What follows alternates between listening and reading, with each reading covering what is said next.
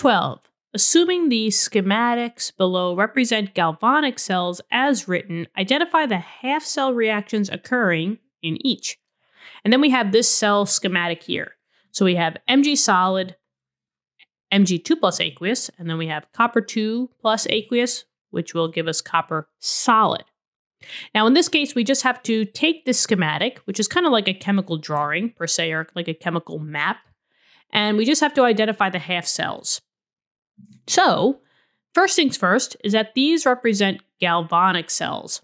Just as a side note, galvanic cells mean that we're undergoing something spontaneous.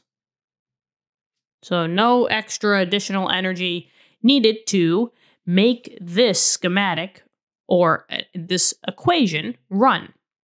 Now, in general, schematics will look like this, and let's just give the generalities of it, which is here. So now notice how they look very similar, right? I have one bracket between these two. I have one bracket between these two. I have one bracket between these two and over here, and a double bracket right in the middle. Now just know that the way that these are represented is that the first one is always going to be the anode, aka the one that's undergoing oxidation. You could remember this by thinking of an ox. So anode, oxidation always happens at the anode. And remember, oxidation means that you lost electrons, right? Whenever you lose electrons, you're becoming more positive. And that's what this little schematic is showing you. You went from a 0 to a plus charge. You became more positive. On the flip side, with this one, this is the cathode, and that represents reduction. You could remember this by saying cat red, or better off, red cat. So you have anox and red cat.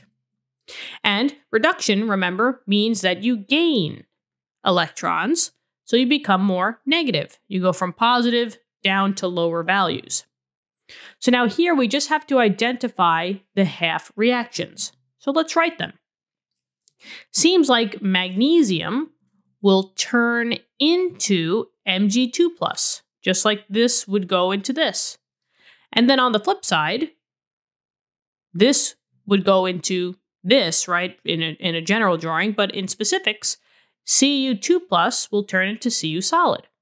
So let's just write out the two half reactions. So we have Mg solid.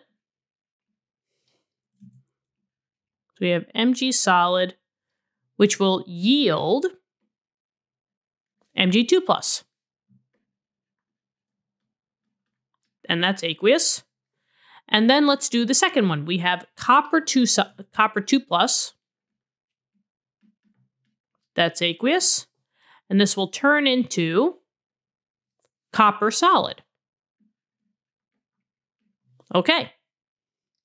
Now, in order to make these reactions work, we just have to add the electrons.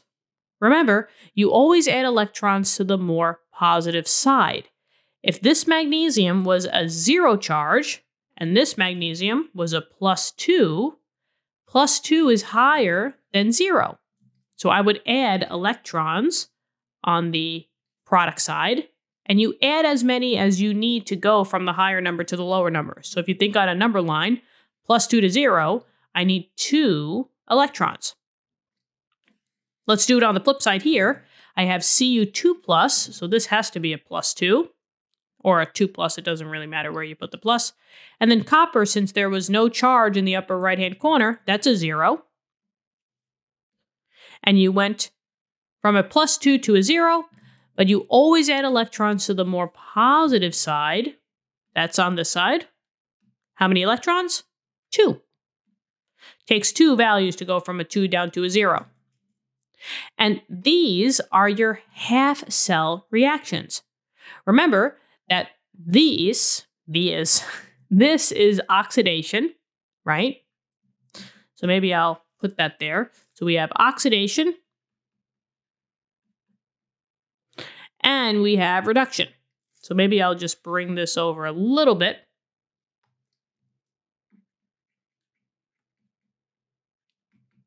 So we have the reduction half reaction, we got the oxidation half reaction, and there's a couple other things that we can say about this. If we wanted to know what the oxidizing agent is, just know that the oxidizing agent is the one that's undergoing reduction. So anytime that they're talking about agents, it's always the flip word. So the oxidizing agent is always the one that is undergoing reduction versus the reducing agent is always the one that is undergoing oxidation. But if you want to talk about it in terms of oxidant and reductant, they have the same words as what they're doing. So oxidant is undergoing oxidation, reducing agent does the same thing. And just know that your reducing agent and your oxidizing agent, or your oxidant and your reductant, are only the reactants. Your products are never going to be your oxidizing agents or your reducing agents. So if we want to say that, what was our oxidant or what was our reducing agent, it would be the one that's undergoing oxidation. So it would be Mn, or actually Mg, solid, and then your reductant, aka your oxidizing agent, would be the Cu2+. So that answers that, if that comes up on a quiz or test. And then last but not least, what we should do is just make this into one equation. Now, whenever you want to make this into one equation, we just add it together. But remember, those electrons have to be the same. But thank goodness, 2 electrons here, 2 electrons here, they're already the same. So we can just add these right on up. So this will cancel, and this will cancel once we add. And now anything that's on the left stays on the left. Anything on the right stays on the right. So we have Mg solid plus your Cu2+, aqueous. And this will go to your Mg2+, aqueous, plus your Cu solid. And that is basically everything that they could ask you for. So here are your half cells. Here is your full equation. So maybe we should just box that off, just if you want to, right? But the half cells are going to be the individual oxidation and reduction reactions with the electrons.